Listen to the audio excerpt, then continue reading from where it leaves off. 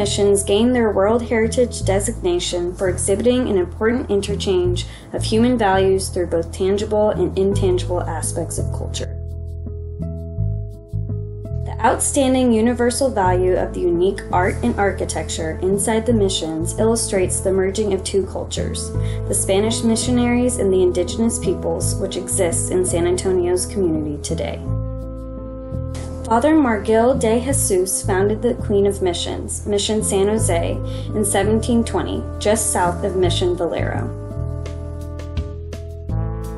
Mission Concepcion was originally established in 1716 in East Texas, but was moved to San Antonio in 1731. She is known as the most well-preserved mission, with its original dome still intact.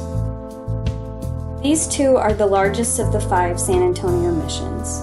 Indigenous peoples, collectively called Coahuiltecans, Franciscan friars, and Spanish soldiers, established these communities. Mission Concepcion's quarries provided the stone for its own construction and that of Mission San Jose. The church at Mission San Jose has elaborate stonework decorating its facade.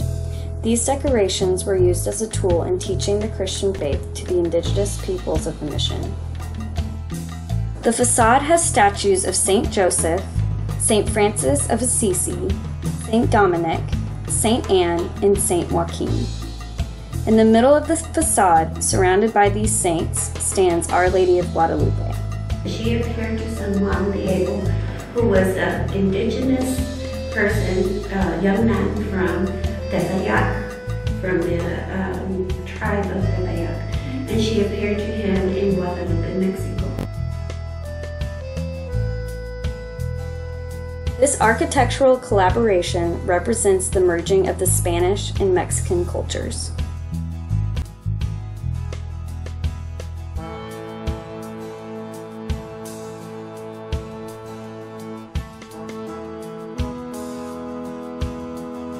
Mission San Jose also features a window on the right side of the church called the Rose Window. This window is an example of Baroque architecture and presumed to be the first example of this style in America. The friars wanted the mission's decor to be as sophisticated as anything found in New Spain to seem more inviting to the indigenous peoples. The rose itself symbolizes transformation and beauty, beginning as a simple bud and blossoming into a work of natural art. In the same way, the San Jose mission began as barren land, eventually blossoming into a burgeoning community.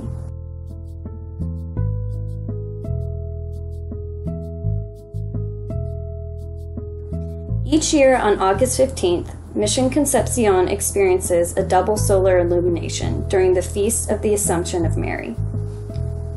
During this illumination, the Virgin Mary's face is lit up along with the portion of the floor below her, due to how the windows above the church's choir loft and dome are built. This, along with the frescoes inside the mission, was another way the missionaries brought the outside in, and created a warm and awe-inspiring space for worship.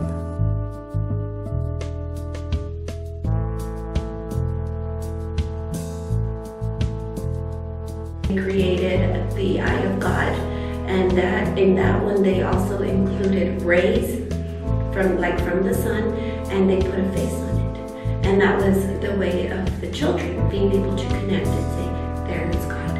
And God is indoors, and it's okay for us to be indoors. Ramon Vasquez, the executive director of American Indians and Texas Spanish Colonial Missions, explains the Eye of God fresco, stating, "To us it represents the use of our spiritual beliefs that all celestial beings are faces of God. The red path represents our physical existence, and the blue path represents our spiritual existence. Our journey in this life is to create a balance between those two paths." In the image, it clearly shows the sun and moon together, representing our belief in a creator and wife, the duality of man and woman together traveling across the sky, acknowledging our belief that celestial beings are the faces of God and that God was Spanish, thus the Spanish face in the center. These are two different viewpoints of this fresco symbolism that still continues to be interpreted in many different ways. The Outsides of both missions would have been covered in frescoes of bright blues, reds, yellows, and oranges. This spectacular show of colors would stand out in the landscape to make the building seem inviting to the potential converts. The culture of the Spanish missionaries and indigenous peoples created new traditions that are still seen today. One of the biggest events happens on December 12th during the celebration of Our Lady of Guadalupe's appearance. We have indigenous or matachinas that come in and dance for us, and that's a way of calling her attention and saying, this is for you, Mother, because when there's music and when there is dance, you pray twice.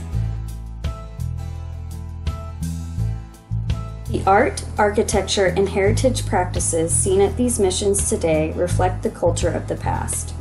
This living landscape is the reason these sites showcase world heritage.